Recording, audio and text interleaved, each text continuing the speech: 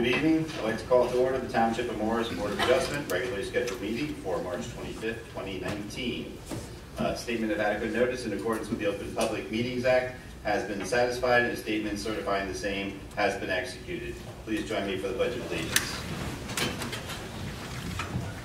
I pledge allegiance to the flag of the United States of America and to the republic for which it stands, one nation, under God, indivisible, with liberty and justice for all.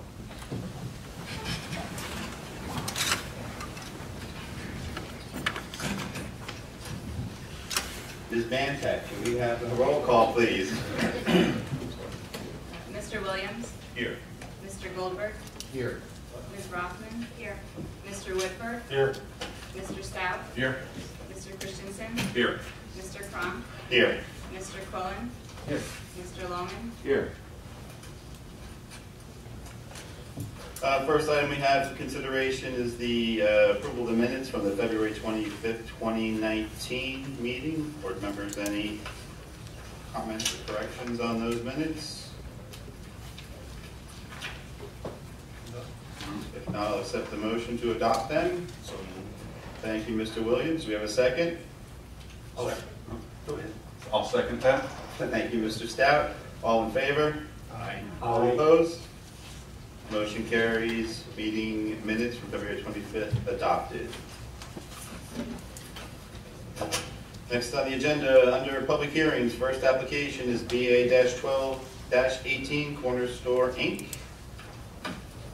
Ms. Mantek, could you please read that application summary into the record? This application is BA 12-18 for Corner Store Incorporated, Block 204, Lot 15, located at 14 Burnham Road, located in the B11 zone, section C and D. The applicant seeks a use variance to add 2 residential apartments above the existing store building, as well as other site improvements. Thank you. Mr. Oler, do we have jurisdiction to proceed with this application? Yes, Mr. Chairman, the applicant has published his notice in proper form, published it timely, served it on property owners within 200 feet, so we do have jurisdiction. Okay, thank you. Good evening, Mr. Brady. Welcome. Good evening, Mr. Chairman. Thank you. David Brady of the firm of Brady and Coriel on behalf of the applicant. I understand that we'll have about half of the meeting tonight, so I'll see if I can move this along expeditiously for the board. As indicated... Excuse me, Mr. Brady. We do have a board member with conflict to announce, so we're going to make a switch. That's fine. All right. Just for the record, just in case you have a conflict. You don't need to say what. Okay, great. I have a conflict. Okay. That's all you need to say. That's right. So be George.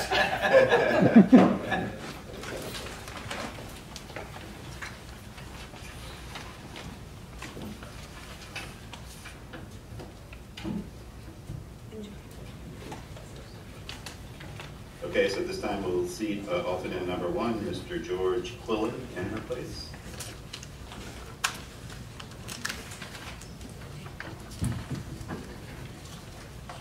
Okay, Mr. Chairman?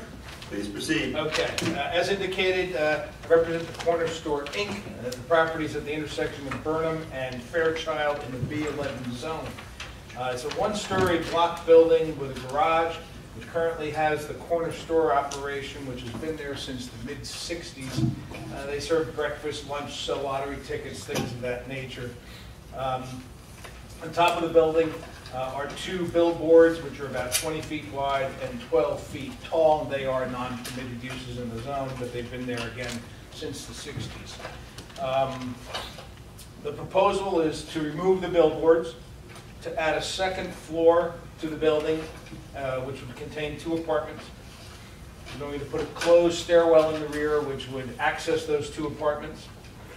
Right now, there is a refuse and recycling containers, but they're not in an enclosure. We put them in, we constructed an enclosure and put them in that. There would be some reconfiguration of the parking. We'd add some landscaping, and then miscellaneous changes like striping that is currently an unstriped parking lot, adding ballards and things of that nature. We need both D variances and C variances. The main variance is that the apartments are not permitted in the B11 zone. There are 7 existing nonconformities which are listed in the application in the statement. The proposal causes, I thought it was 3 new nonconformities, but I read Mr. Phillips' report today and he found a couple extra, but I'll go through them quickly. 1, 75% impervious coverage is allowed. It's currently 73. We are going to go to 76%. 2, we currently have on the Fairchild side of the property a setback that is 13.8 where 35 is required. The apartments upstairs, in order to provide usable apartments, are going to be cantilevered over the first floor by 2 feet. So that gets reduced to 11.8 feet. And similarly, on the left-hand side, which is next to the liquor store, that goes from 11.2 feet, which is now compliant, to 9.2. Mr. Phillips' report points out that on Fairchild, between this property and the adjacent residential property, a 10-foot buffer is required. We're proposing a buffer that ranges from 5 feet to 7 feet with shrubs. The refuse and recycling container is going to be a 0-foot setback from the adjacent liquor store property, and the parking spaces are 9 by 18 or 9 by 20, whereas the municipality requires 10 by 20. I have with me tonight Jim Maeda, who owns the property and runs the store, Rusty Schomer, who's our engineer, Lynn Williams, who is our architect, and Ken Nelson, who is our planner. And unless the board has some questions at this point, I'm going to ask Mr. Maeda to come on. Please proceed.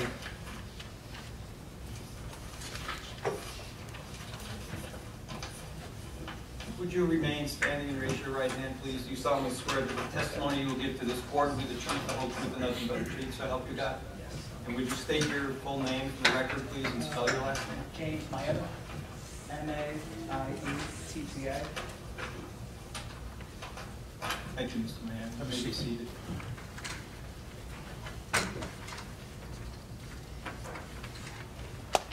Mr. Maeda, could you explain to the board your relationship to the corner store? Yes, my parents owned it since 1966. I started working there in 1973. We've had it ever since. Trying to keep it going. And with regard to the company itself, the Corner Store, Inc., are you 100% owner or partial owner? 50%. And who's the other owner? My sister. You're fully familiar, obviously, with how the store works? Yes. Are you there every day? Every day. Could you tell the board a little bit about what you do there? We serve breakfast, lunch, a lot of takeout, lottery tickets, newspaper, candy, soda. That's about it. In terms, you said a lot of takeout. What do you think the breakdown is between takeout and stay-in? About 90%. 90%? 90% takeout. What hours are you open? 6 to 8 during the week. On Saturday and Sunday, we're open from 6 to 1. Do you have any employees? Total of 3. Okay, and who would that be? Me, my sister, and my mother. Totally family operation. There was a request during our TRC that a parking study or count be done. Did you undertake that on your own? Yes. I'm going to mark this, Mr. Chairman, as A1 with tonight's date, with today's date, which is the 25th of March. Do you recognize that? Yes. Would you just describe what that is for the record, please? Would you describe what it is? This is the count of how many cars come in my parking lot between our busiest hours are 6 to 1. We have a total of about 100 cars between 6 to 1. After that, it's not as Mr. slow. Chairman, if I may, I think there's enough copies for everybody, but I'm not sure. And that's basically people coming in and going out. Nobody's been parking on the road or. Jim, why don't we wait a minute until everybody has the exhibit.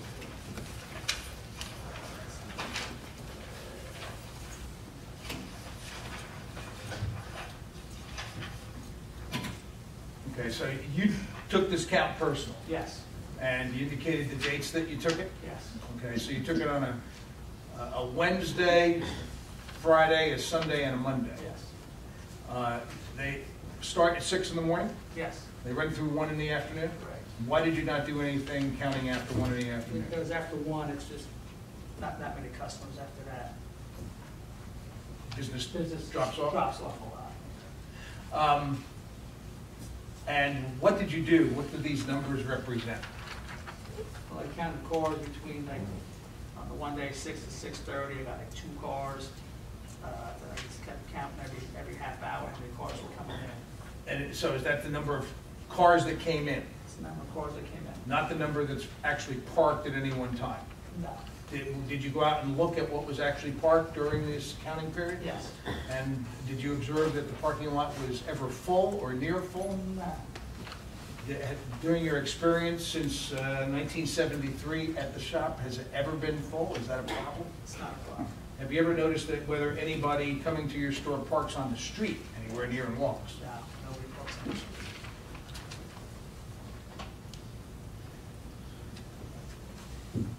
Do you have any proposal to upgrade the interior of the store? No. Mr. Chairman, that's all the questions I have, Mr. Mayor. Okay, thank you. Board members, any questions? Yes, Mr. Woodford. You said that no one parks in the street. What about like landscapers, trucks, or vehicles like that? Do they pull into the lot or They they park in park the a street? lot. There's room for them to pull into the lot? I don't think many big trucks in there. I'm thinking about like, you know, the trucks with the, Oh, the lawnmower. the big thing? Yeah, the container in the back. I don't know where they park, to be honest with you. They could park next door maybe, I'm not sure. They're not in your, you don't haven't observed where they park? No. I mean, there's no landscapers when I did this count anyway, but. Okay, that's true. Okay, that's the only question. Yeah, board members? Board professionals, any questions? No questions. No question.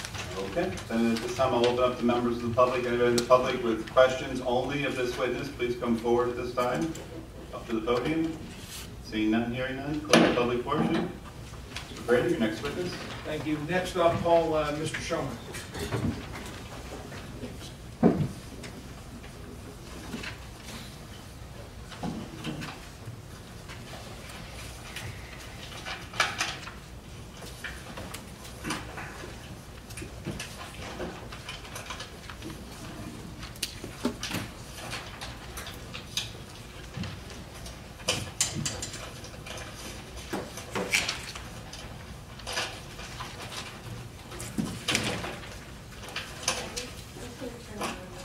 Certainly.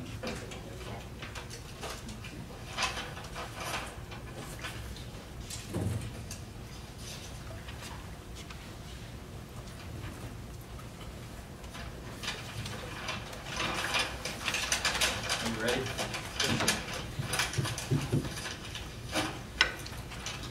You ready? Yes. Okay. Raise your right hand, please. You solemnly swear that the testimony you will give to this board will be the truth, the whole truth, and nothing but the truth, so help you God? I do. And would you state your full name for the record, please? Richard B. Schomer Jr.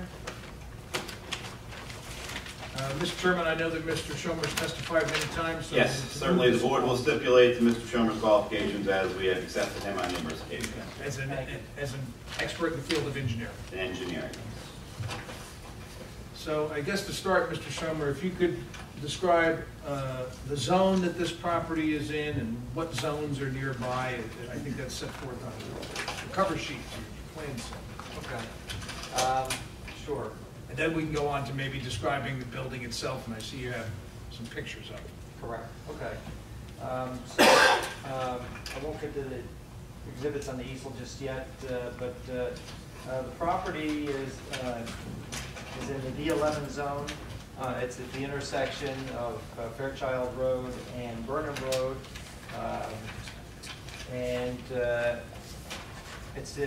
It has frontage on both of those roads. Property contains 9,151 square feet. In the B11 zone, the minimum lot size is 11,250 square feet, so it is an undersized lot as it exists today. I have on the easel, maybe you want to mark those now. as We're up to exhibits. A2. Should I mark them both now? I'll just describe them. Yes.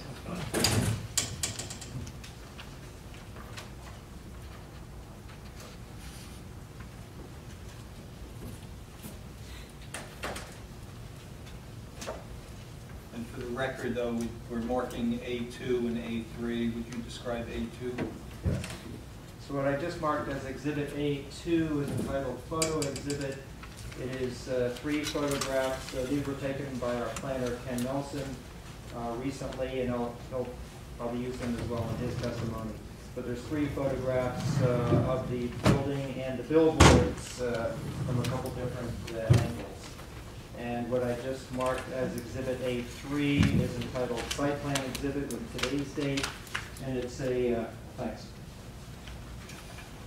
And it is sort of a combination of the site plan, grading plan, and some of the other plan sheets that you have. Probably the site plan is probably the best to look at to follow along with that. Sorry, and what sheet is that?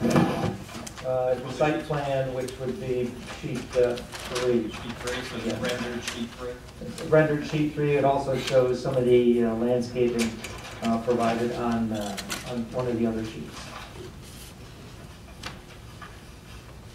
I think before you describe the building, Mr. Schomer, could you explain to the board what the nearby zones are and where the zone line runs as compared to the edge of this lot? So if we look at Exhibit A3, just to orient the board to the property, Fairchild Road runs up and down along the right-hand side. Burnham Road is on the bottom. So the property is this L-shaped parcel with frontage on Fairchild Road and frontage, a small frontage on Burnham Road. As I mentioned, it's in the B11 zone.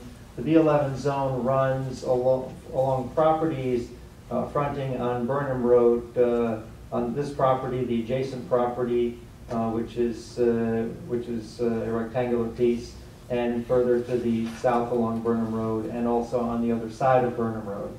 To the north, on the other side of Fairchild Road, is the OSGU zone. That's the Fairchild Fire Company. The western boundary of our property is also the zone line, and properties to the west are in the RA7 zone, a residential zone. And further to and then that zone continues further to the west. So just to give you some brief description of the property, as I mentioned, it has some frontage on Burnham Road of about 53 feet. It has about 128 feet of frontage on Fairchild Road. It's L-shaped, as I mentioned. It's pretty narrow in its depth from Fairchild Road, back from Fairchild Road, but then the back part is deeper and extends further back. If you look at the required setbacks for the zone and the building envelope for the zone, what you'd see, and you can see this on your plan as well, the actual available building envelope is a fairly small sliver because of the shape and dimensions of the property. It's only this small area that I'm outlining here on the exhibit, and that is also shown on the site plans that you have. As I mentioned, or as Mr. Brady pointed out, on the property is the existing corner store building. It's a one-story commercial building.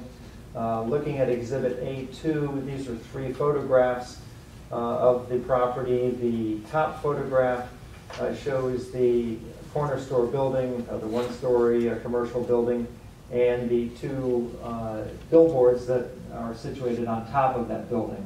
They're approximately 20 feet long and about 12 feet in height, and then they sit several feet above the roof line of the building also.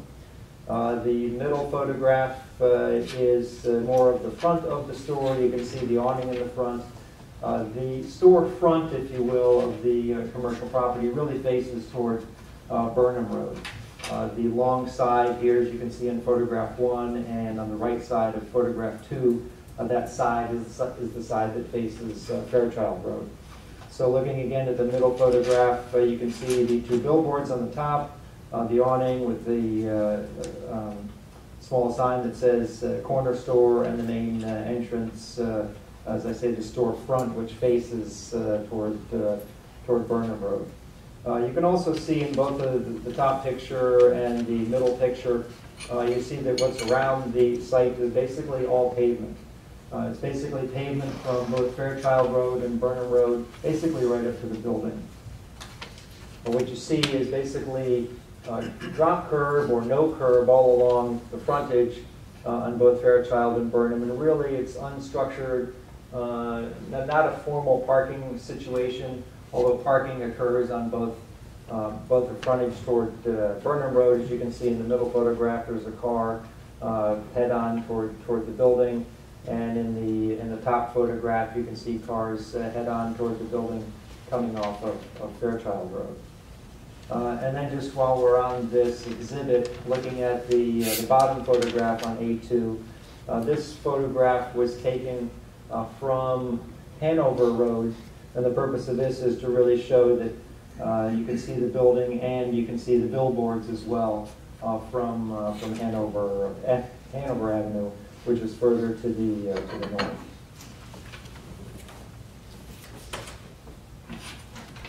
And then just going back to Exhibit A3, again, you can see from Fairchild Road and Burnham Road, it's basically pavement from those roads up to the building.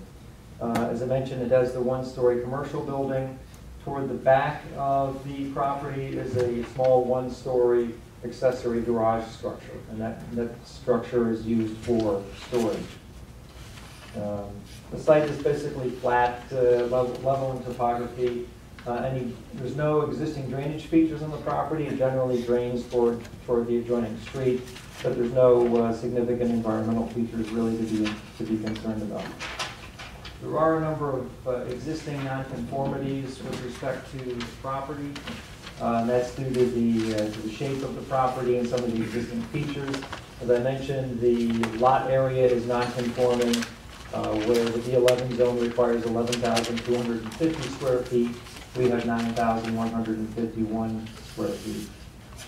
The lot width on Burnham Road is substandard at a little less than 53 feet, where 75 feet is required.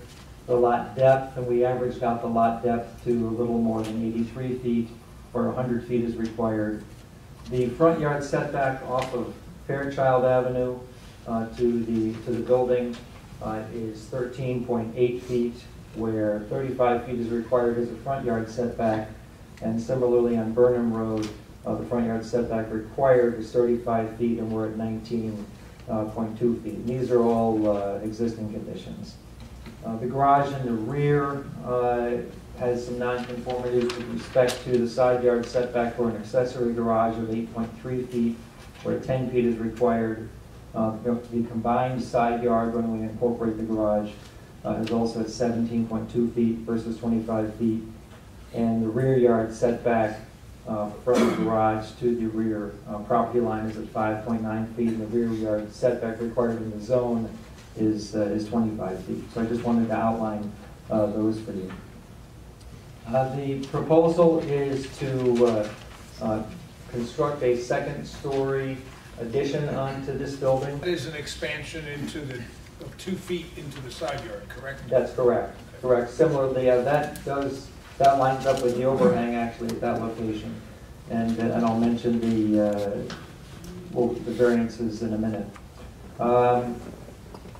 As I mentioned, the parking right now is really unstructured, unformalized. There's no striping. There's no delineation of parking spaces. There's no formal walkways. There's really no landscaping on the Fairchild Road, Burnham Road side. So as part of these improvements, we're going to formalize all of that. We're going to make improvements. The parking spaces on both Fairchild Road and Burnham Road will be formalized with striping. There will be an ADA accessible parking space created at the front. There will be walkways created from the corner of Fairchild and Burnham Road. There will be walkways created. Right now there's actually a crosswalk area across the intersection and along Fairchild Road. So that'll be formalized with a walkway that comes off of that intersection and a new walkway in front of the building.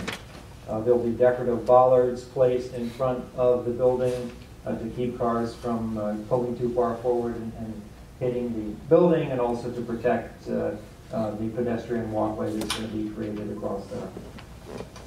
Right now, as you can see from the photographs, there's nothing but pavement in the front.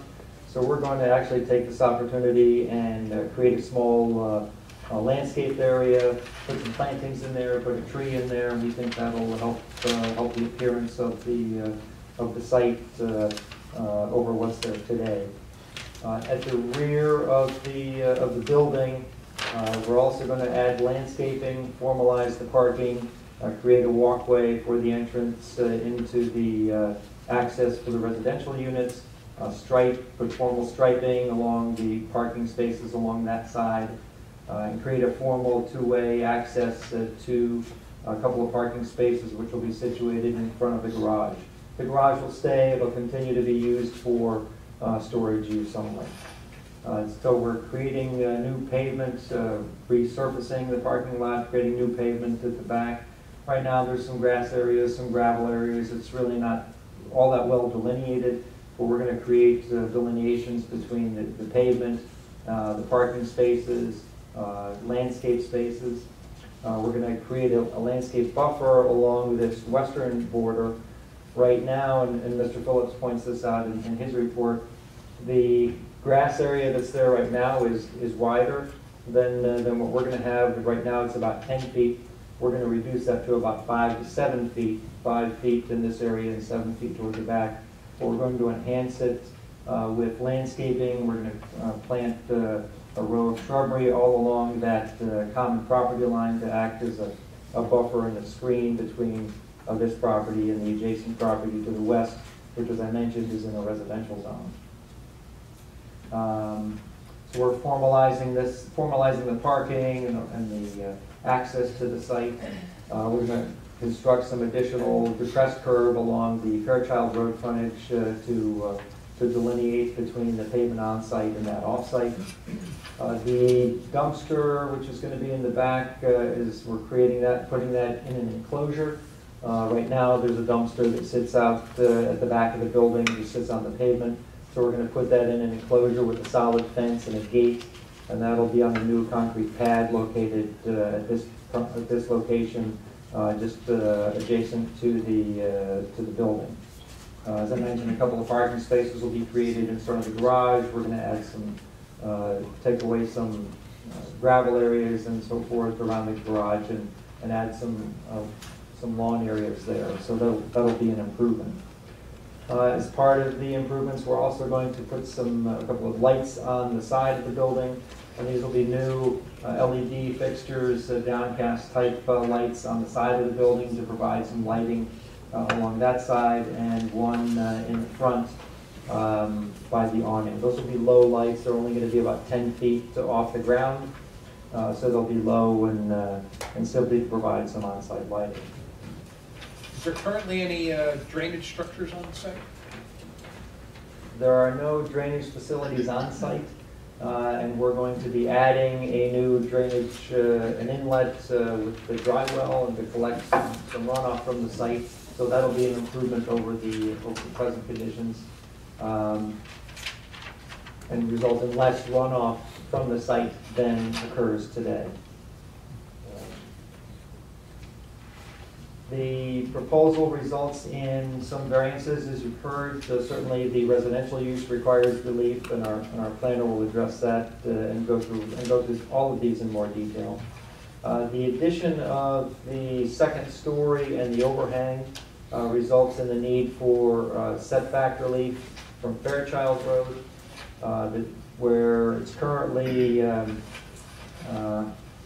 13.8 feet, it'll go down to 11.8 feet. On the south side of the building, adjacent to the other commercial building, that overhang will be 9.2 feet, and the addition at the back will be 9.2 feet from the property line, where 10 feet is required, so that's slightly substandard.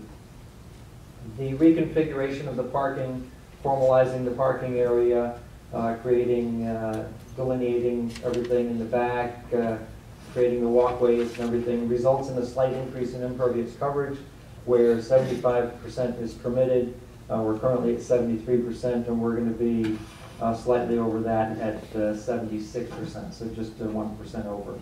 And as I just mentioned, to help mitigate the impacts from increase in impervious coverage, we're providing some drainage on site, and actually, even though the coverage goes up, the net result is that there will be less runoff from the site in the after condition than currently.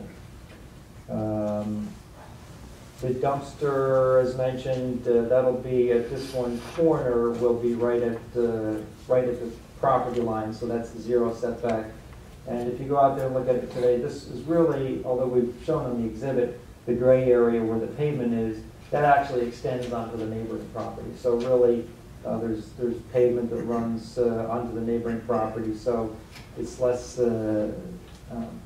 visible in sense of where the property lines are and so forth than just from the 0-foot setback. I mentioned the buffer on the west side, and as mentioned, that requires a relief where 10-foot buffers requires they're going to be at 5 feet to 7 feet, but we're enhancing that with new landscaping. And lastly, the parking spaces on the front on Burnham Road will be at 9 by 18 feet, and on the side by Fairchild Road will be 9 by 20 feet, where the ordinance requires 10 by 20 feet. I think that pretty much goes through the site changes. In your opinion, will the 9 by 18 and 9 by Yes. 20 foot spaces operate? Yes, we commonly use those size spaces. And we commonly request relief for those size spaces from the Township ordinance requirement.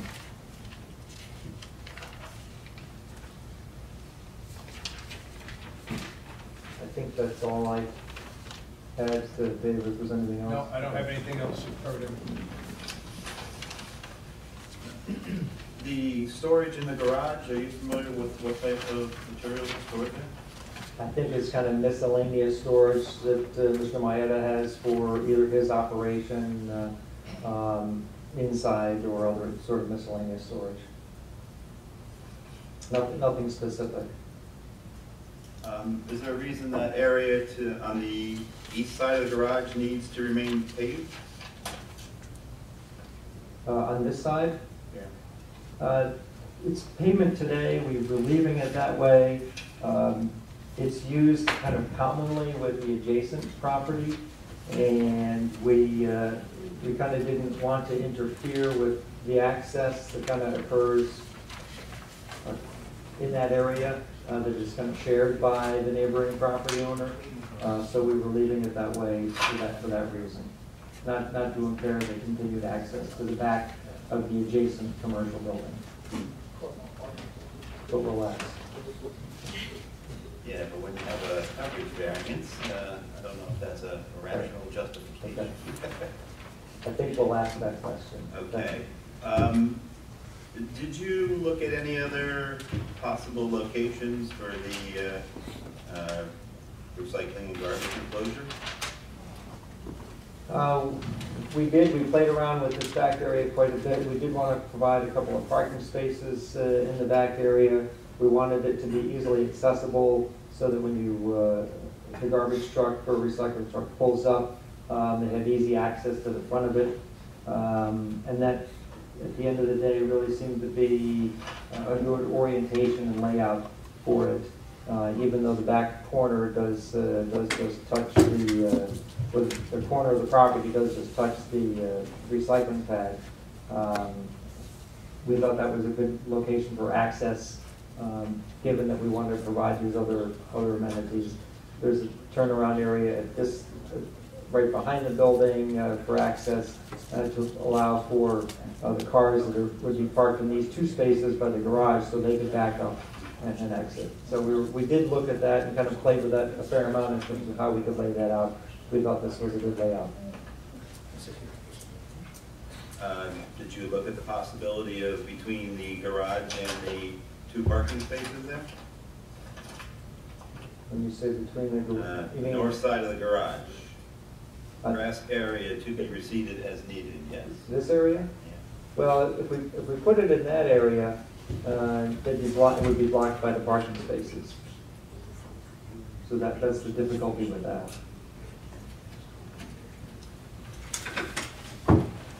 Well, the difficulty where it is right now, it's by the door to the 2 proposed residential units, and it's right on the property line. Yeah, the access door is on this side, facing towards Fairchild Road. So it's not right next to those. You don't I didn't access say it it was right next to it. right at the back. No, I understand. I understand. I just wanted to point out that you come into the walkway and onto a step, and then come into the rear that way. Yeah, if we put it here, these 2 parking spaces then become difficult, or access to the dumpster becomes difficult if there's any cars in that location. And then it's right in front of that building. There is a garage door there, makes access into that building really impossible. Although there's no cars pulling in and out of that Well, garage that's building. exactly what I was going to say. If you're gonna have grass area there, you're not pulling cars in. Correct. How about shift it a little, down, not directly in front of the garage? In this area? By the garage, yeah, that area from in front of the garage, yeah, down towards the area where you don't want to remove the. We don't want to remove the pavement. Something there. Yeah, and again, we were kind of keeping this open for common access and circulation. Well, if that's going to be the justification, yeah. we need to hear the whole story of what's happening next door and how it ties in. We could take a look. I mean, the concern is the setback. The concern is the setback of 0 and the close proximity to the proposed residential entrance. Okay. Okay. Mr. Chairman, I've spoken to Mr. Mayetta. He has no particular objection to taking up some of that pavement and making it grass around the garage there. He indicated to me that the garage is used for miscellaneous storage, sometimes from the store, sometimes personal things. He owns the house right where I guess it's to the north or west. Sometimes he'll have a tenant who will want to store something there. It's a small house, so it's just miscellaneous things. He'd like to be able to get some access to the garage door and not have it completely blocked by relocating the refuse area. But other than that, he has no strong feeling about taking up some pavement or changing the refuse location. Okay, thank you. Board members, any questions? Yes, Mr. Cole.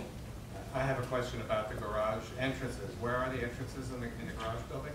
There's a door on this side facing Fairchild Road. Is that a garage door? There's a garage. Could be used for a Yes, car? Yes. But there's no intention to use it for cars in Correct. the future? And on the side that faces to the, what is that, the east, are there any entrances there? On this side? Yes. No, I don't believe so.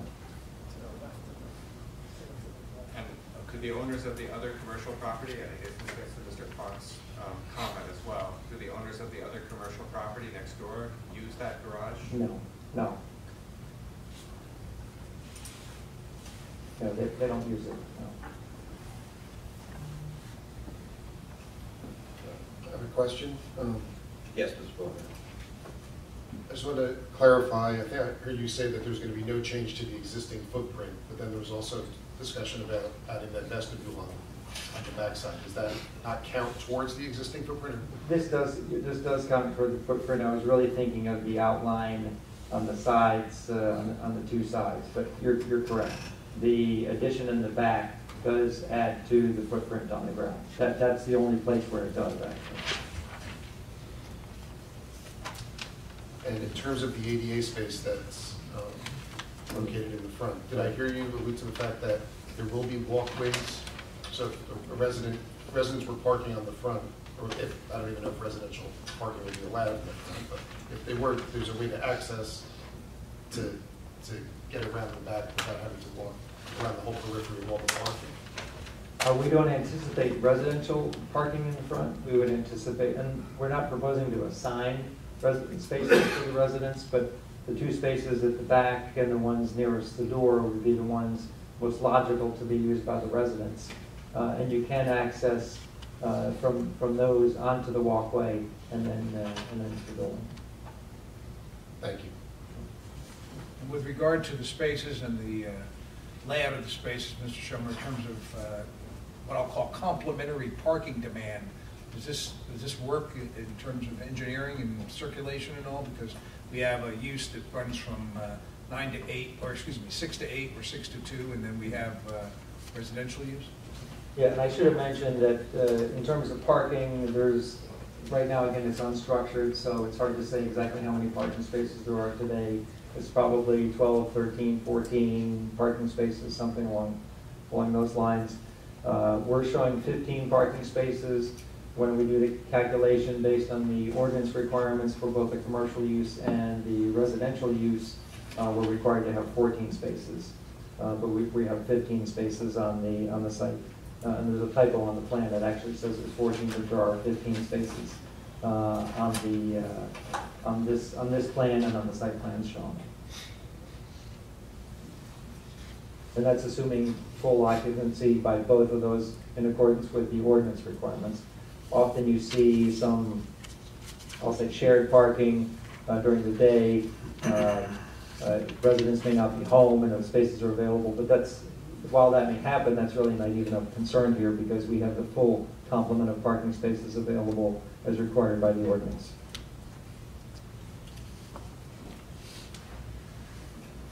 Any other board members? Yes, Mr. Woodford. I'm looking at these plans, and it looks like all the parking spaces go into the right-of-way. Is there any problem with that? You're right, they do. And that's something we couldn't cure. And that's how the parking arrangement has been for decades, and we propose to continue that. They do extend into the right-of-way, given where the property line is. That's an existing condition we really can't fix, and that's due to the location of the building and the shape of the property and arrangement of the parking. We discussed this with Mr. Slate and discussed this in the TCC meetings. It's functioning well. There have been no particular problems that anyone is aware of with respect to operating in this fashion.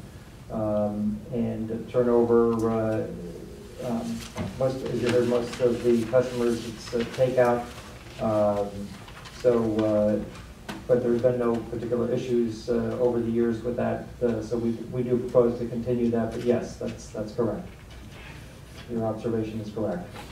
I guess my follow-up would be with Mr. Slate as to proprieting that. Any plans to widen Fairchild?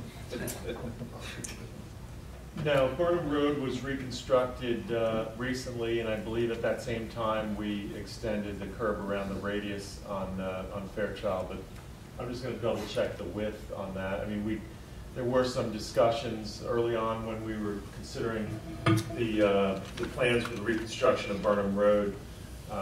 Because of the existing store location, both the corner store and the store next door has always functioned, that way. We kicked around the sidewalk and doing an apron, and we leaned away from that just, because we felt it had the potential to kind of interfere with the parking that's existed there for a long time.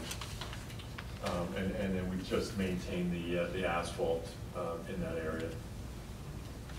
On the neighboring property, just to point out, the neighboring commercial property, similar type of parking arrangement takes place. So you see that in front of the corner store as well as in front of the adjacent property. And the neighboring property is a commercial operation, a liquor store? Yes. And I'm just checking the curb line on Fairchild Avenue. We have that set at 28-foot road width, which is standard for a residential roadway with parking on one side. So it's not as if Fairchild is choked off on that side. If we were, at some point we'll finish off the improvements on Fairchild in that neighborhood more to the west, and we would hold that 28-foot width, we wouldn't go wider. But the similar situation exists, you know, on sidewalk right now, there's a sidewalk on the opposite side of Fairchild where the firehouse is located. What's in the rest of the neighborhood, I'm not sure. I don't think there's really any sidewalks in that neighborhood. There may be some piecemeal stuff, but it's not a you know, formalized sidewalk network, and we really have to look at the whole neighborhood to see how we would handle sidewalks. Yes, Mr. Oler. So Rusty, if you eliminate the pavement along the east side of the garage, does it also have the effect of eliminating the impervious coverage variance? We could, if we take out this pavement, we could take out enough, I believe, to eliminate the impervious coverage variance, yes. And it hold to 75%, correct.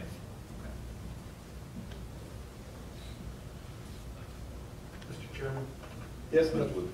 Is there going to be any kind of walkway or anything to access the garage? Or is it just going to be walk across the grass? Just across the grass, because it's not intended for use on a regular basis. There's no vehicles to go in and out, so it would just be a lawn area there.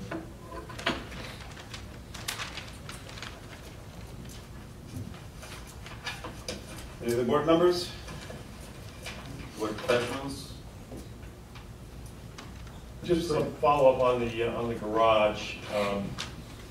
I've just looked at it through Google Maps earlier in the day, and it looked like it was in need of some repairs. I don't know what time or how many years ago that was taken. Are there any improvements proposed for the garage? We hadn't proposed any, no. And I saw there was a residential style door on it. It would never be used for any type of residential use. Correct. Could not be used for residential use, correct. No further questions.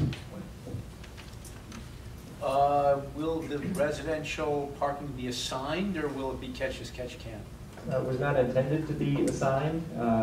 We would expect that probably that they would park closer to their entrance, so the couple spaces by the garage, or the couple, the few on that side off of Fairchild is what we would expect. And that kind of is different than where the access is for the commercial, which is the front door off Burnham Road. So most people wanting to access the commercial use will park either right on the 4 spaces on Burnham Road or the ones closest. So those are the ones that are used first, certainly, and most commonly for the commercial use. So we would expect these would tend to remain open, and that's where we would expect the residents to park. Would it make sense to assign the 2 closest to the garage to the residential? We Just a thought. could. It would seem to be the. Yeah, we don't have any location. objection to that. I don't think it makes sense to assign others because sometimes they might be used by customers, sometimes they might be used by residents, but the 2 to the garage could be assigned if the board wants that. That's why I suggested it. With signage. Well, assuming the board agrees with you, Mr. Right. That's just a suggestion. So you're talking about assigning with signage? I'm sorry. Not just assigning it in a lease, but there'd be signage? I think you would put signs there. Right. I'm not sure what they say yet, but yes, you put some signs there. Okay. Nothing further. Nothing else? Okay, at this time I will open up to members of the public for any questions of the engineer this evening. Questions only this time. Please come forward. Seeing none, hearing none, close public portion. Okay, thank you, Mr. Schumer. Next I call Lynn Williams.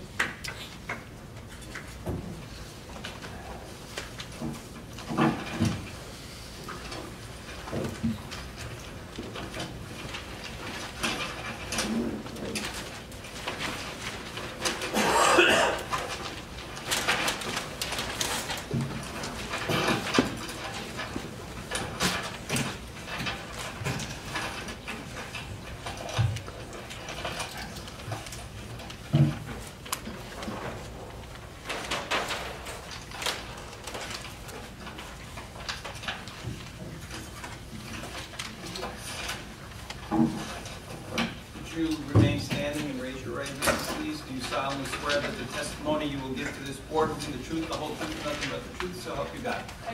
Would you state your full name, please? My name is Lynn Williams, and I'm representing Carolyn Young, who is the architect. I work for Carolyn Young. She couldn't be here tonight. Lynn, could you explain to the board your professional and educational background and your involvement in this project? I've been involved with the project from the beginning. I am a registered architect in the state of New Jersey. Have a master's degree in architecture. Been practicing for 30-some years.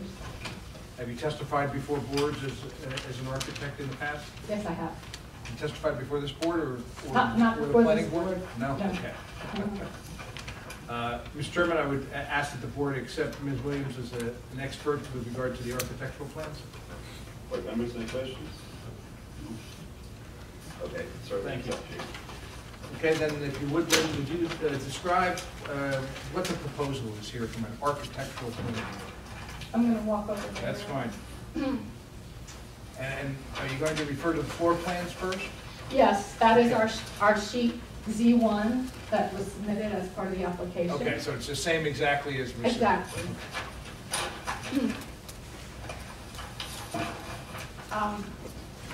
As has been stated, we are proposing a one-story addition over the existing one-story corner store.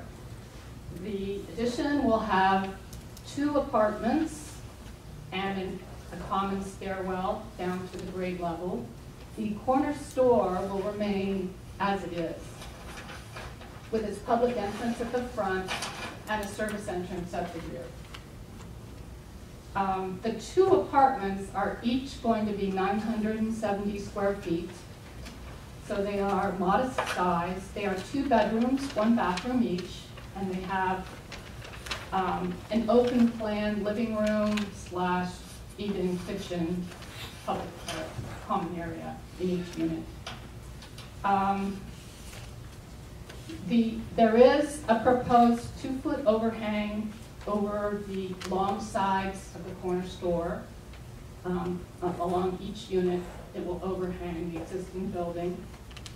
And the reason for that is to achieve enough width to actually have functional units. The existing building is quite long and narrow, and it doesn't lend itself to a very efficient floor plan. So we lose a lot of space to long hallway in order to get access to rooms that can have windows. So that's one of the reasons why, in order to achieve usable room sizes, we need to expand over the other building below. The other reason is corner store has a certain height. We need to get up to that. So we need a certain number of stairs. We have a limitation of the existing service entrance here and setbacks here along the side yard. And we have a certain number of steps we have to get up to this level. So actually, we are kind of at a minimum in terms of the landings we've provided in order for them to be, safe and usable. We've achieved some of the stair through exterior in order to give an indication of what the materials look like together. Okay. And so if you could go around and describe the various elevations then, both as to the materials, what design elements you were trying to achieve, and what the colors are. Right.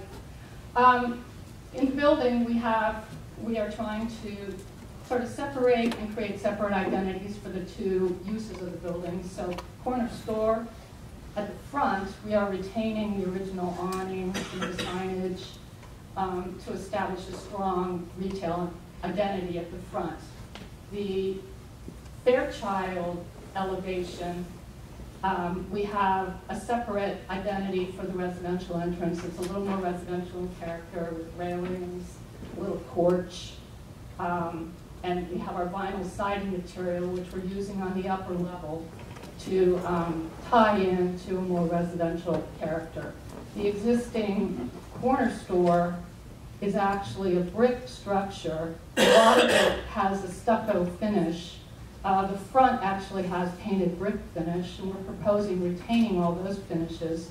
They're durable, they make sense at a ground plane, especially a tight site like this where there's parking close to the building. But we are utilizing a lot more residential character on the upper level, and that's really to tie into the residential scale and character of some of the, a lot of the neighboring buildings and homes in the area. So what we're proposing is gabled roofs, pitched roofs, which tie into the residential character, double hung windows with divided lights. We have a lot of trim boards, brackets, and kind of features like that that lend some character and scale to the building. We have cross gables in a couple of locations along the sides and at the rear. Again, to break up the long roof line and add some visual interest to the facade. In terms of the colors, we're utilizing the different contrasting materials to kind of break down the scale, but we're also tying them together color-wise, so it reads as a whole. So we have a light sand color proposed for the bottom level, and a deeper version of that same color for the upper level. So there's a lot of changes of texture going on, but we sort of have a common color palette, I would say. We're picking up on those green accents of the existing awning with our window color and some of the door colors. And then the trim is proposed to be a cream color. The roof would be asphalt shingle, medium tone of kind of a grayish brown. And no billboards on the roof. No billboards. I have no further questions, Mr. Chairman. I'm actually trying to figure out, what are we calling the height of the existing billboard? The height of what? The height of the existing billboard. I know we said the billboards were 12 feet. There's a space between the billboards and the roof, and what's the height of the existing store building? Trying to add all those together. I don't have that on this drawing. Do you have the height of the existing building? I don't have it indicated, but I believe it is around 12.5 feet.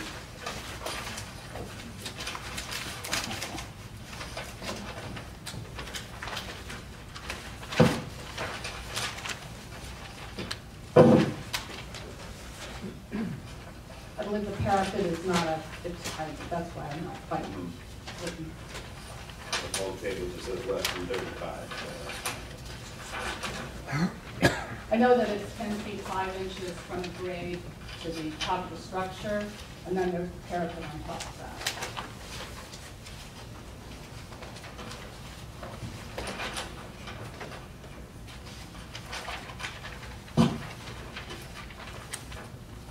Okay, so somewhere, so 12.5 and 12 for the billboard, so 24 plus whatever the space is between the roof and the billboard, roughly? I'd guess close to 30 feet to the top of the Okay, so building. it's close to the height of what you're proposing. Yeah. Question I didn't anticipate, Mr. Chairman, and a good one. Yeah.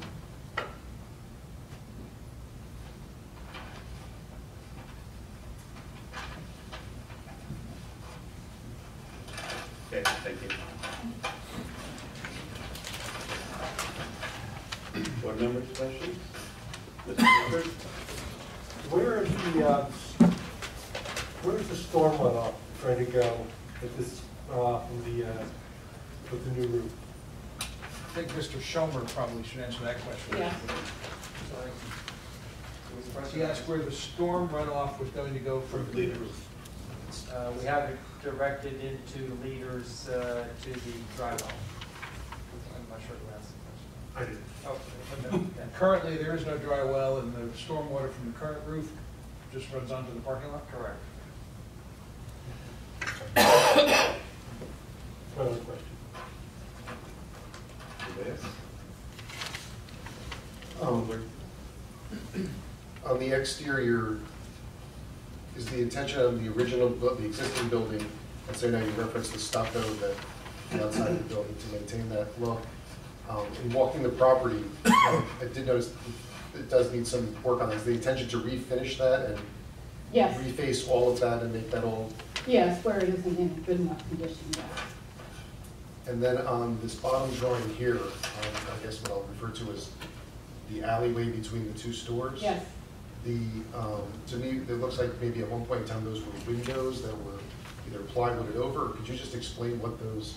they are recesses in the facade, so I believe they are probably formerly windows that have been blocked in, but they didn't make them flush. They kind of left the vestige of the former opening. And we were not proposing to make them flush, given that it's an alleyway between two Right. commercial buildings. Right. They're probably recessed about 4 inches.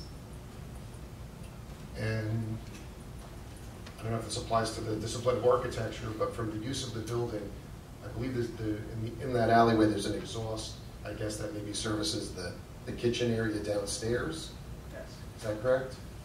Is that correct, that it's located right underneath the, I guess, one of the residential windows? Is that something that from just a design perspective comes into play? I appropriateness, or- think we were intending to leave that. It projects pretty far off the building, and I don't know that it can be relocated yet somehow. Okay, thank you. Mr. Paul?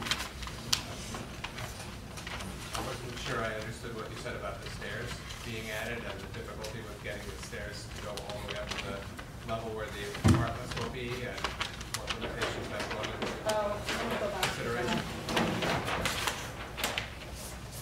that.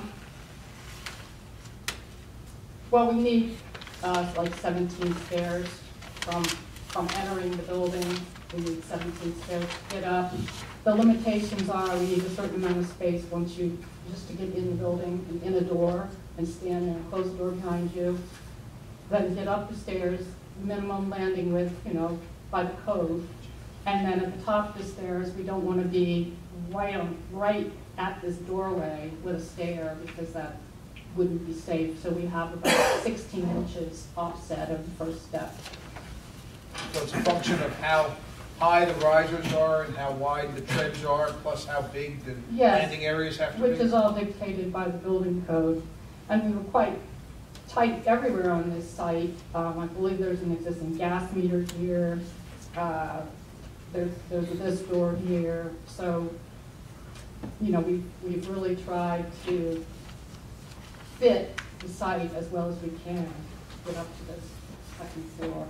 So is that an explanation as to why you needed to extend that extra piece of building, the new piece, 2 feet out? Yes, Like yes. the overhang? Yes. If the door, if the service door were to be moved around to the other side of the building, just around the corner, would that alleviate the problem? Would you be allowed then to move that entire structure? Well, we were trying to respect that there's an existing gas meter right here. I don't show it on my plan, but that's what's limiting the face of this porch. Because gas service is entering the building right there.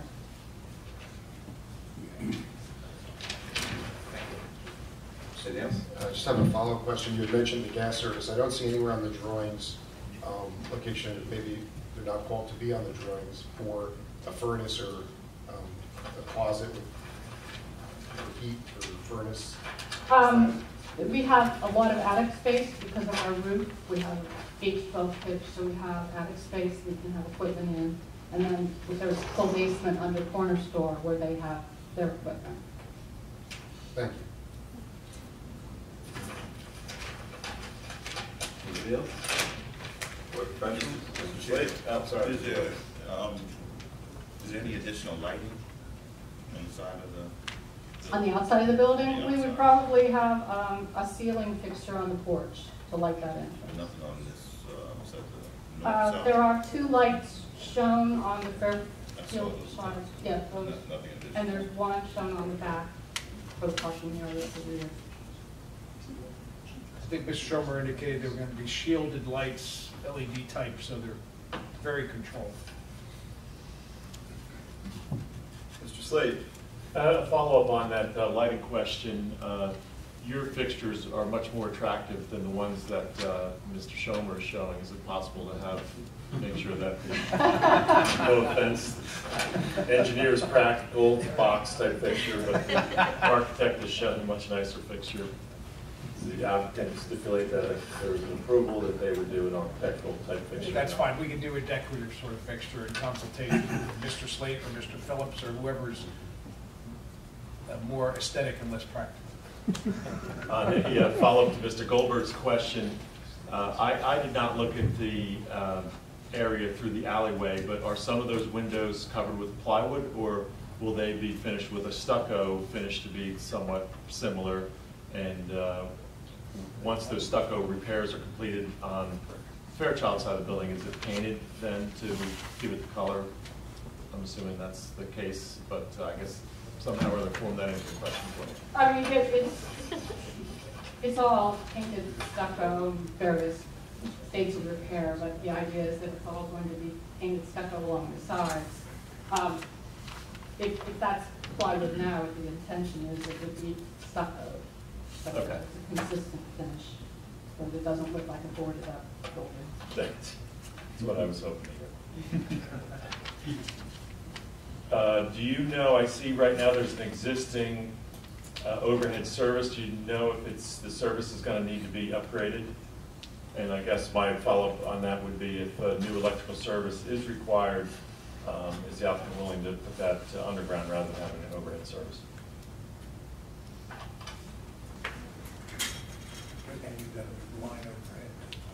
I don't know the answer to whether the service will need to be upgraded.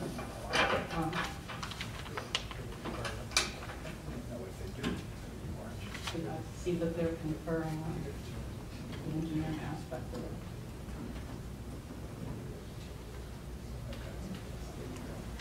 Mr. Chairman? Yes, Mr. Brady. After talking with Mr. Schomer and Mr. Mayetta, if we have to upgrade it and we have to run wires and all that, we'll run them underground. Okay, thank you.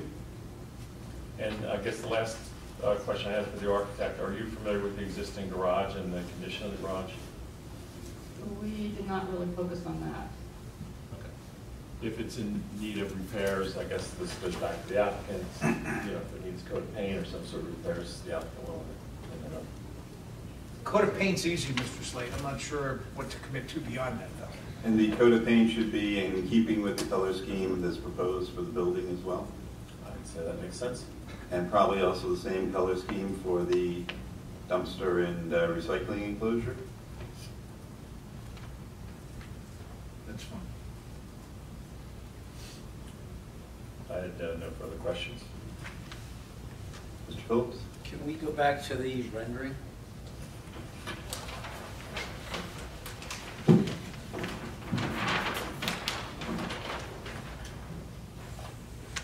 So, I'm looking, let's take the Fairchild Avenue frontage.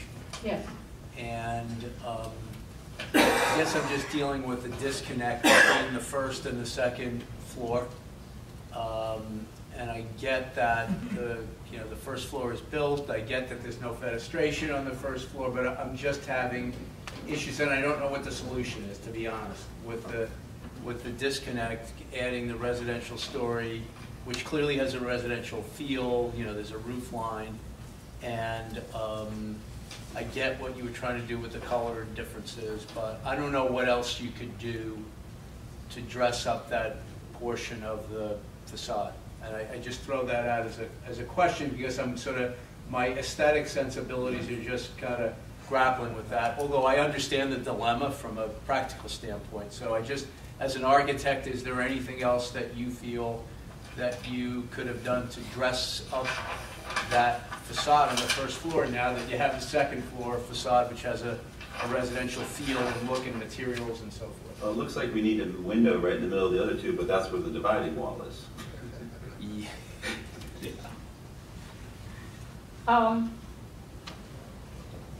I guess my response to that would be, And I don't know if any of the other board members feel that way. No, I definitely saw what you're talking about. well, we are trying to tie them together with color, but maintain a difference in texture. But this type of separation of the stories is kind of historical for homes built in the 30s and 20s. It's kind of consistent with the age of the neighborhood that surrounds. You see it a lot. I think the trim board helps a lot, and I think the brackets actually help a lot. The thing you have to remember is when cars are parked there, you're not going to see the bottom half of that wall. I was thinking of that. And believe me, I was so thinking that. that's kind of why a lot of the attention has been put on the upper part of the building, because it's kind of a waste of effort on the lower part if it's all blocked by cars. So you're going to get a strong shadow line where the overhang occurs, but you're going to get the relief of having these brackets project forward. Maybe it's just that it's the lack of fenestration and richness and detail. But I understand, why you've designed it the way you've designed it, and what you've attempted to do to kind of address it. But it's still, it's that first floor relative to the second floor is stark.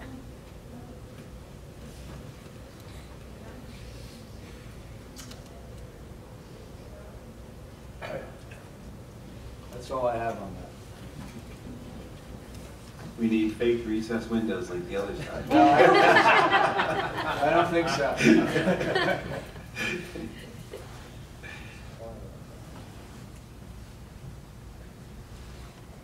I'm thinking about, is there any way to articulate it, but that, I think, is not going to pull it off. So maybe this is the only solution. I just throw it out there for the board and for the applicant expert, that's all.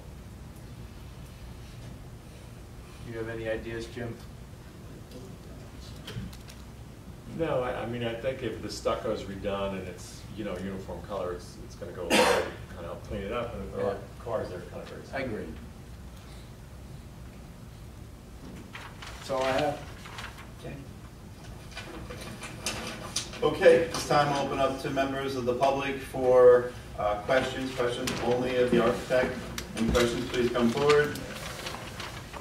Seeing none, hearing none, close public portion. Thank you, lady. Mr. Chairman, that brings me to my last witness, which is Ken Nelson, our planner. Okay.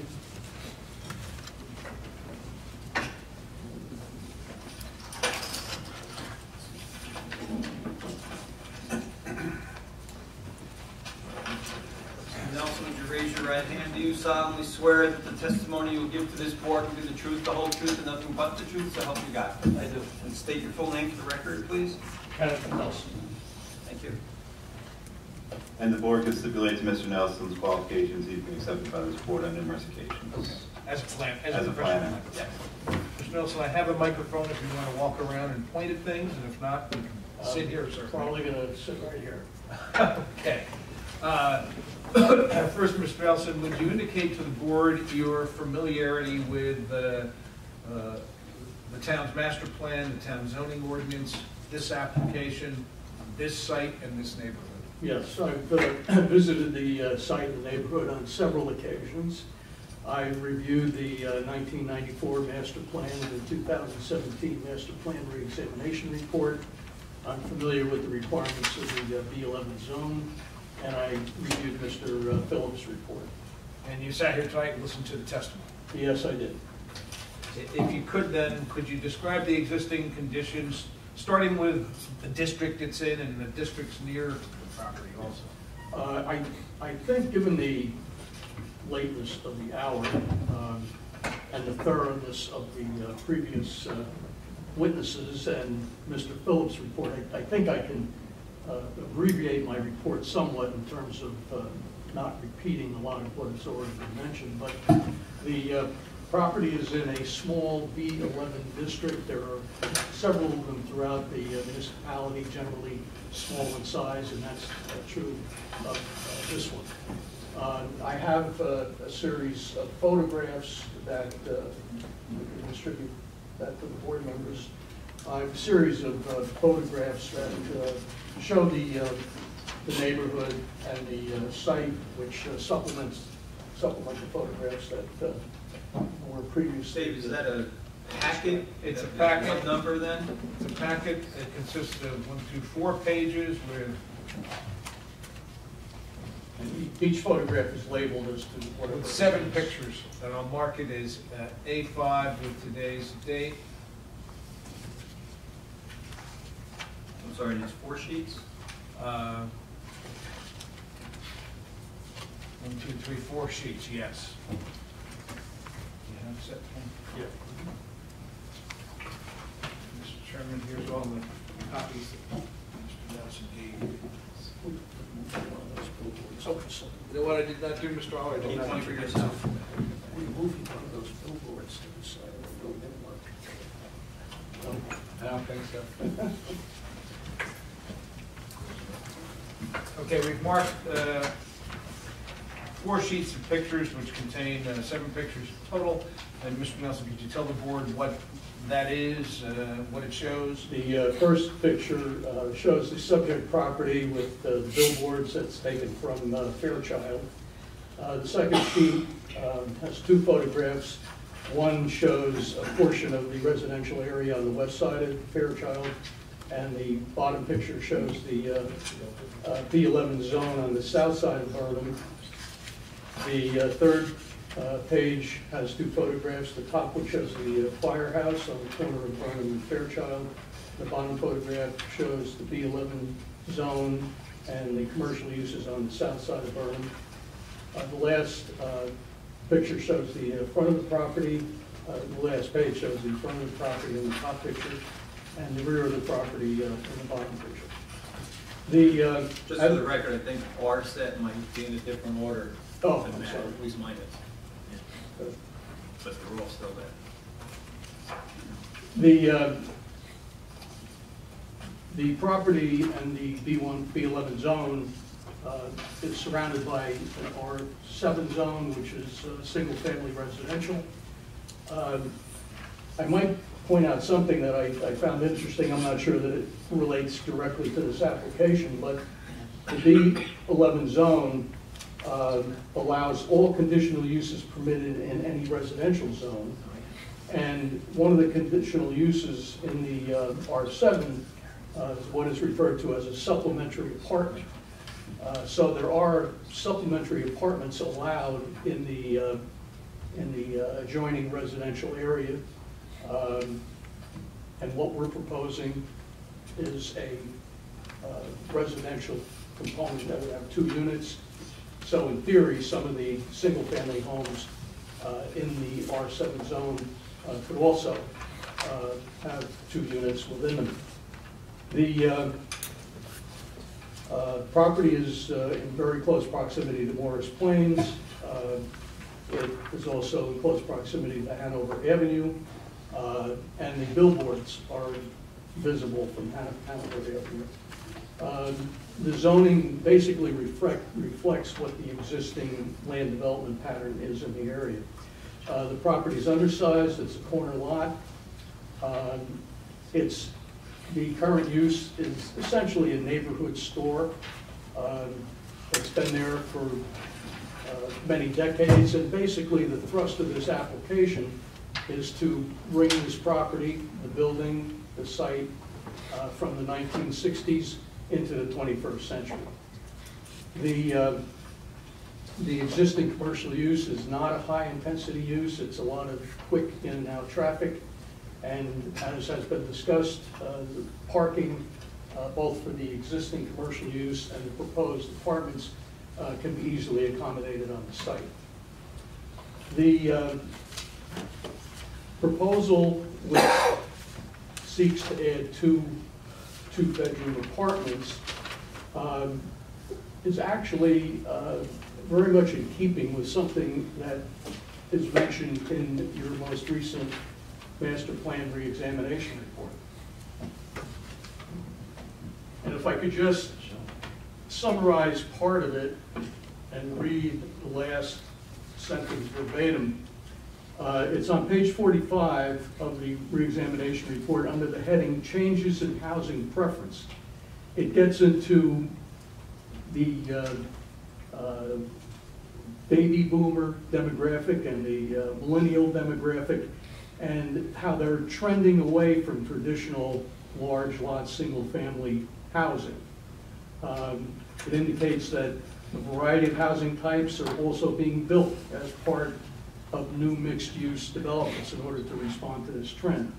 And the last two sentences actually read, although the planning board anticipates that the township will remain a predominantly single-family detached home community, it must still be cognizant of these changing housing preferences. As such, it should look for opportunities to promote diversity in the township's housing stock where appropriate. This is a very small project. It doesn't make much of a dent in providing a variety of housing types, but in my opinion, it's right on track with what is mentioned in your examination report. Let me get to the statutory tests. That's obviously the most important part of my testimony. But before I do that, let me mention one thing. This building is an attractive building. I understand Mr. Phillips' concerns about the facade, but it's a major improvement over what is there. In particular, I think the two overhangs actually add an attractive feature to the building so that it isn't just a straight wall up and down, and the brackets, I think, also add to the architectural interest of the building. And of course, those overhangs create a deficiency, a variance that I have to address in my testimony. I should say that usually C variances are subsumed in the D variance, but I wanted to point out that issue of the overhangs, which I think is an important factor. And from what I understand, we've eliminated one variance in terms of the coverage. I'm not sure if moving the dumpster eliminates that variance or not, but it certainly improves a deficiency if it does exist. So with respect to the D1 variance, the usual argument to be made is that the proposal advances purposes of zoning, or at least one purpose of zoning. And in my opinion, there are four that are specifically advanced. I would argue that the site is particularly suited to accommodate these two apartments. It's a one-story building. The apartments can be accommodated by a vertical expansion, although there is a small increase in the footprint of the building. Basically, the proposal is a vertical expansion of the building. And also the location makes this property particularly suited for the use because it is immediately adjacent to a single-family residential area that, as I said, can accommodate a second apartment if the property owner so chooses. So these two apartments, this proposal also provides sufficient space in an appropriate location for this niche type of residential use. And finally, and maybe most importantly, as a result of this application, the purpose of zoning related to enhancing the desirable visual environment or creating a desirable visual environment is certainly achieved here, not only by the design of the building, but most importantly by the removal of the billboards. So the C variances, as I said, are essentially subsumed in the D variance, but if they weren't, my argument would be that the flexible C provision applies to the variances that are needed because those variances need to be approved in order to make this project happen.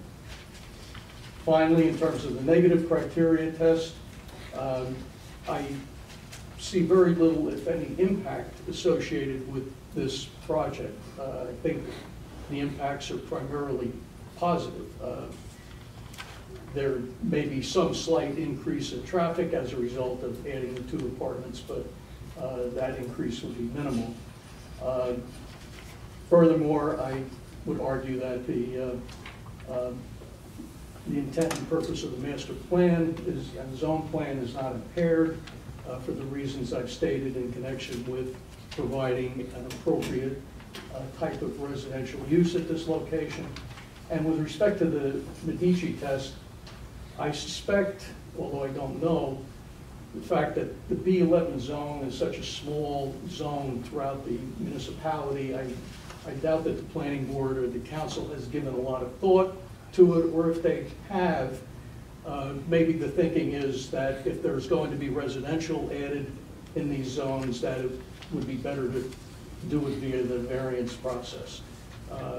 So that concludes my testimony. Unless Mr.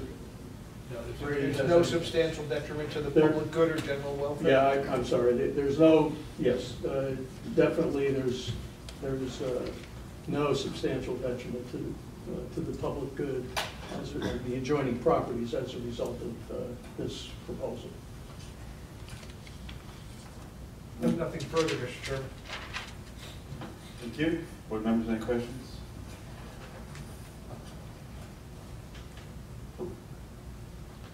Mr. Whitford. Yes, did you take any kind of survey to see how many multifamily houses are like within a 1 block radius of the property? No, I didn't.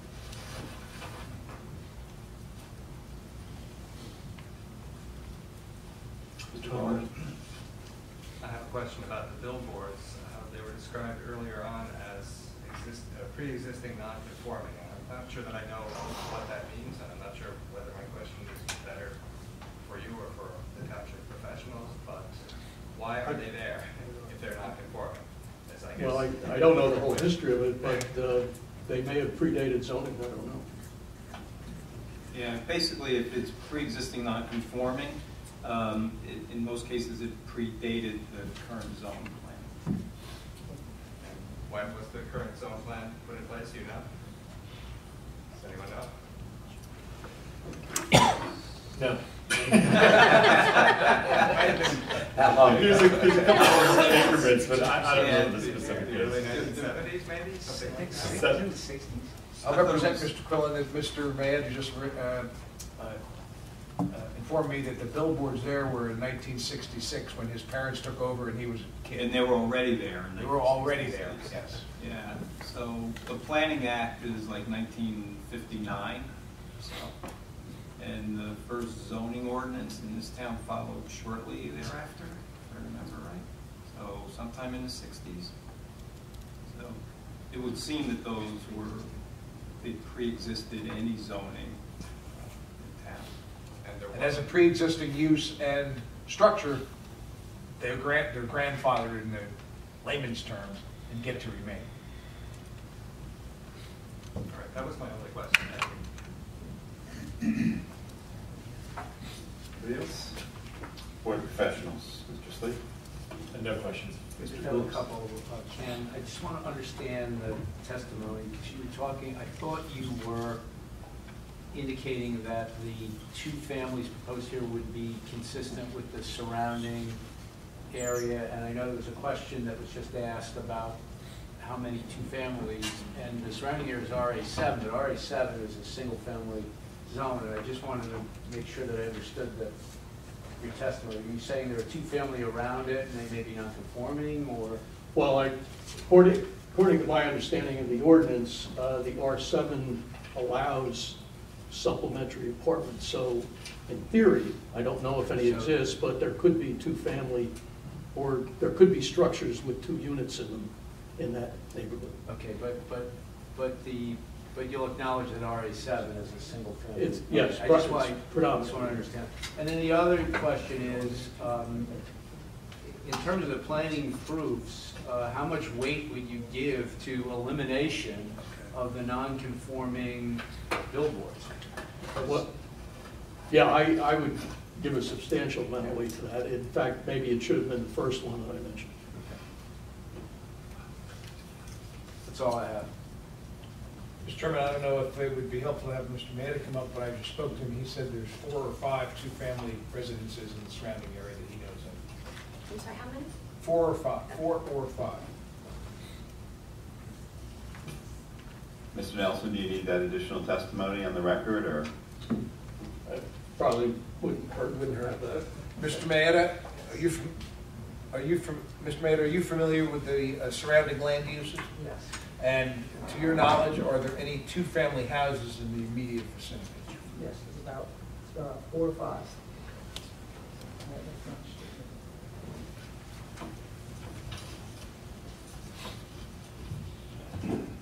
Okay, if there's no more questions from the board, I'll open this up to members of the public. Anybody in the public with any questions for the planner, please come forward this time.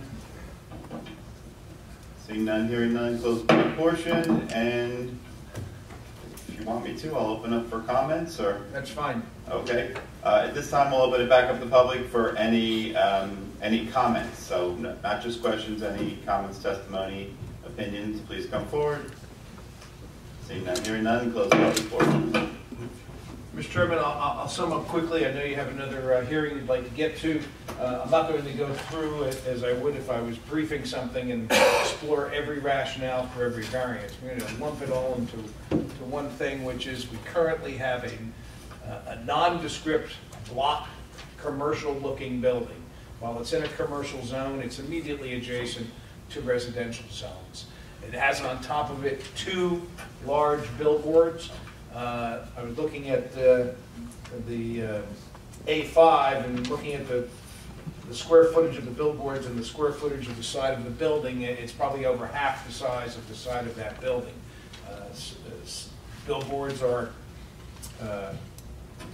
next to a residential zone like this, or something I'm sure that the township would like to discourage, or removing them. We're putting up 2 modest market rate units, providing a diversity of housing stock. There's a trend lately to have, going back to the old style where you have residential above and commercial below. This reflects that trend.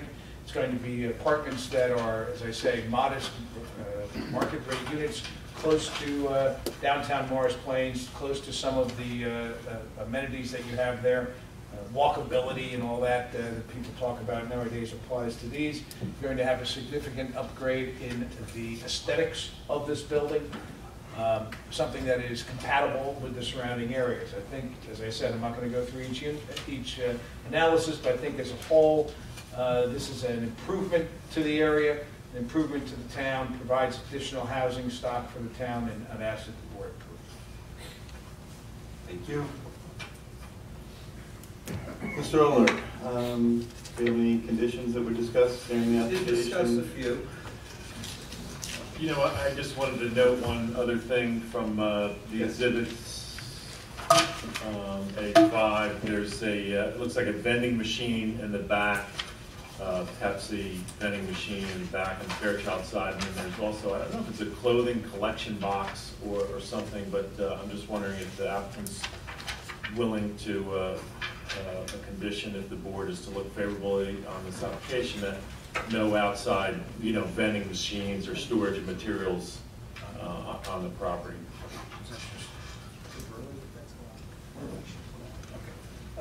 Ms. Meredith indicated that the vending machine is already gone. It will remain gone.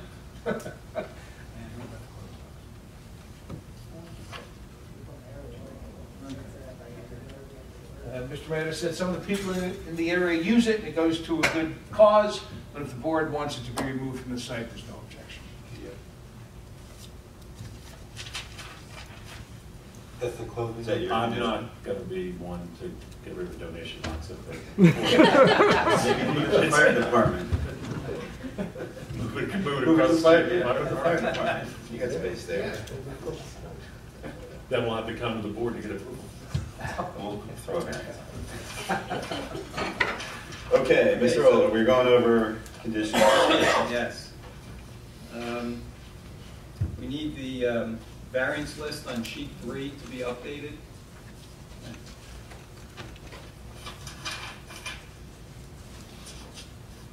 Okay, we're eliminating the pavement along the east side of the garage so as to eliminate the impervious coverage variance. And we discussed relocating the dumpster to an area closer to the garage, but I don't think we actually came up with a location. Are we leaving that to Mr. Slate's judgment on resubmittal? I think it was my understanding that the engineer needed to explore the relocation and the parking to determine where it could go. Okay, so we'll do that, and then on resubmittal, leave it to the township engineer's satisfaction. That's good. The garage will not be used for residential use. We are reserving the 2 parking spaces in front of the garage for residential parking with appropriate signage. Again, the light fixtures will be modified to reflect something more similar to what's on the architect's plan. If the electrical service needs to be upgraded, then the new service will be run underground. The garage will be repainted to the same color scheme as the building. Dumpster enclosure also will be a color to the same color scheme as the building.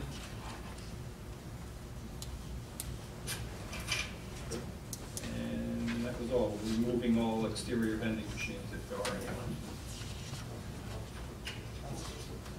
Okay. We're not requiring the removal of the donation box though, is that right?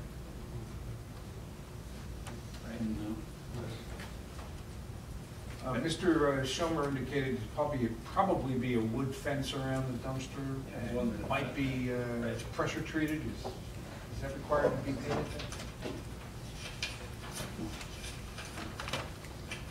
It would just be a pressure treated wood dumpster, and you'll show a spec on resubmit. Okay.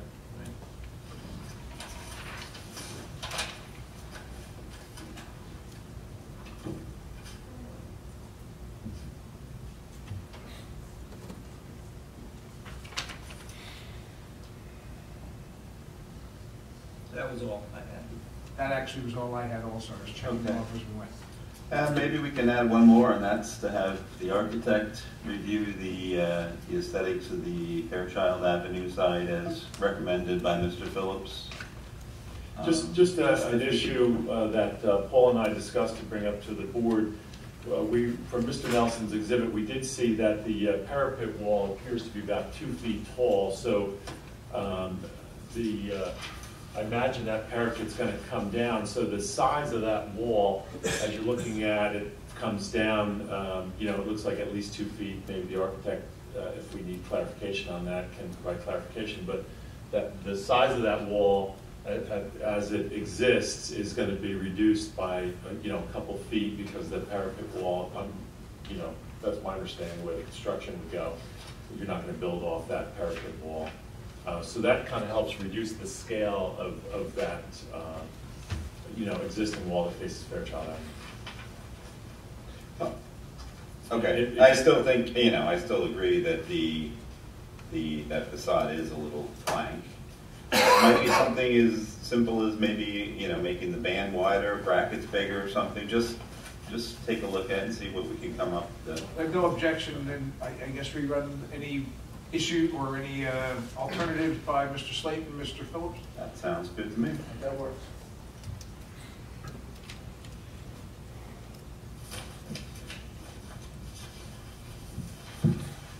Just as one other note that I had is the township has an affordable housing contribution requirement. It's all over the state, but obviously that's a standard condition in our resolutions, so the applicant should be aware of that.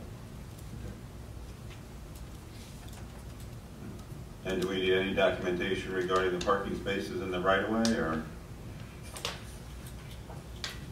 Defer to Mr. Olin. I don't think so. I mean, it's a long-standing, pre-existing condition in the street where you put up the parking. Actually, if you look at A5 across the street, it's the exact same condition. Yeah, noticed.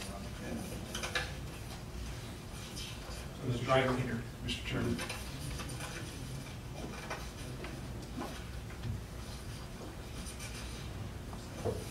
Mr. Chairman, guys, one other Yes, follow-up Mr. question from Mr. Phillips' CCC report.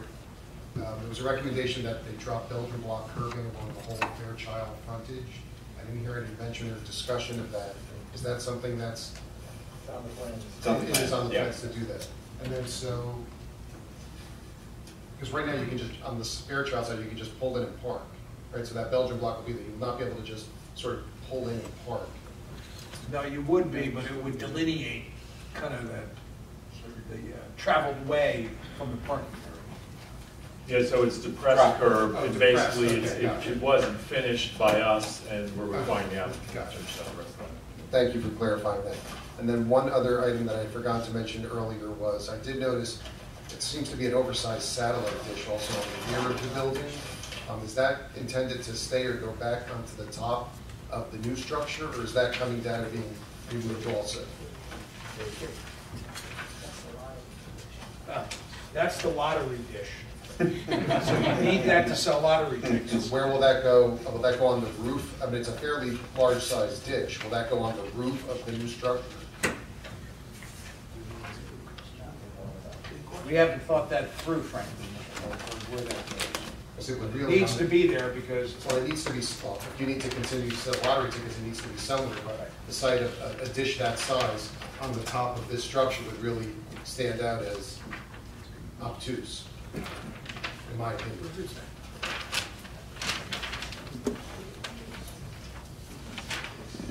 I don't believe it's visible in any of the photos. Yeah, just barely. Rear property photo, you can see part of it. you know what, Mr. Chairman, we have a condition that we'll review that with Mr. Slate and Mr. Phillips and ascertain the best location on the building with that. I think that's fine. It looks like there's some roof lines in that back corner that we can keep it behind the bridge line and not be that visible. Thank you. And then my final comment is, having again walked the property, when you first come upon the property, especially in the rear, it's a little overwhelming in terms of trying to delineate on first sight of what belongs to which building, the liquor store, you know, then you look over to the right, there's a private residence there. The photo that's provided here of the rear of the property, I would say that's not really an indicator of what's actually there right now. There's a number of large items, an old landscaping trailer, and I was not aware that the applicant actually owns the property next door. So can we just get some intention of that debris field that's sort of there right now with the trailer and all the stuff? Is that intended to just be moved next door, or it's taken off-site? So one part of the site improvements here, we're going to get that back organized per whatever exhibit it was that Mr. Schomer was showing. So we have delineated parking, we have a place for the dumpster. Correct. We have parking for the residents, and they're going to have to be able to get to that parking and not have something in the way. So that gets all cleaned up as part of the general cleanup of the site. And our condition, I think, on the removal of the vending machine that's gone already, would basically also include language, no outdoor storage of materials. That's why we have a garage. Thank you. Did we have any discussion about what the buffer between the two property lines was going to consist of instead of shrubbery? Should we leave that to Mr. Slate's good judgment? He loves landscaping conditions.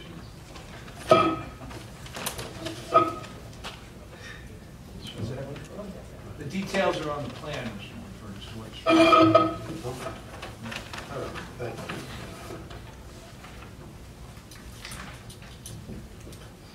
And my next comment would be, we didn't discuss anything about dumpster pickup hours. Do you want to talk about that? I guess we didn't discuss it. No, we didn't. Mr. Brad, why don't you come up for a minute?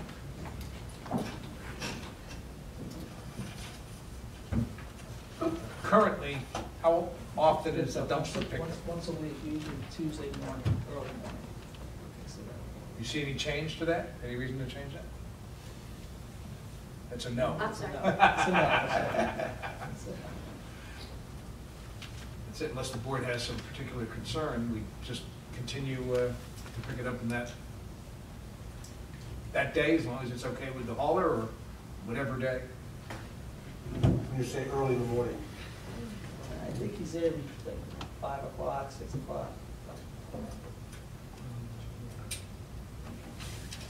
with the residences above there, him emptying garbage. Well, it's in a B11 zone, I mean, it's a commercial. Right, right. You're asking for residences there, so that's. Well, the trucks come down my street about 5:45, so. I think we're good. I don't think that goes on there now is any different. In my town, they come around 5:30. All right. Okay, we'll leave it. I'm good. You good? I'm good. Okay, and if there's no more discussions on conditions, I'll accept the motion at this time.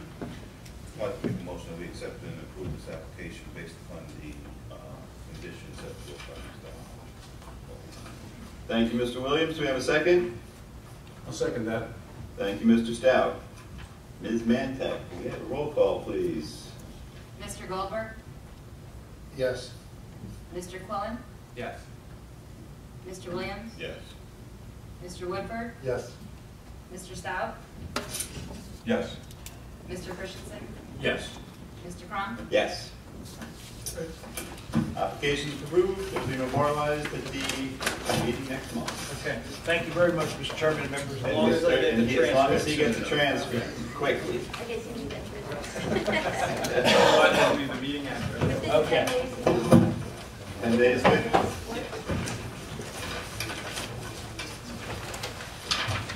Okay, I guess this would be a good time to take a 5-minute recess before we start the next application. Yeah.